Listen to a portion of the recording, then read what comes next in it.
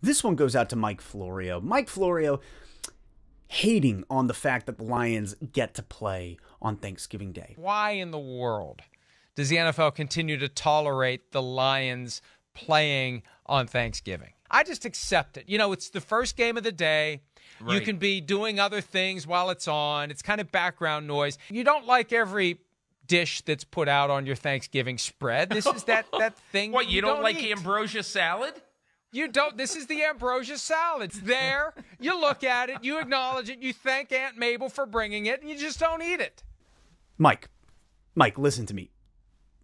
Us Lions fans, we don't get a lot. We don't get a lot of satisfaction or joy throughout the season. So please, Mike, why?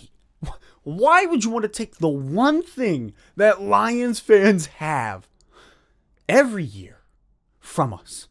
That is, without a doubt, one of the meanest things you could do, sir. And I understand, the ratings, the NFL. Listen, man, we don't get a lot. We don't ask for a lot. Just let us have this. Let us have this one day of the year, please.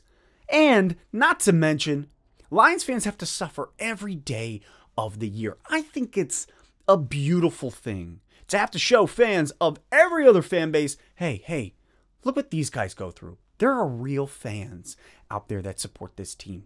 So you, Mike Florio, get to suffer with us. Isn't that a lovely, lovely thing? Us carrying the burden together. So, Mr. Florio, have a happy Thanksgiving and enjoy the Lions game.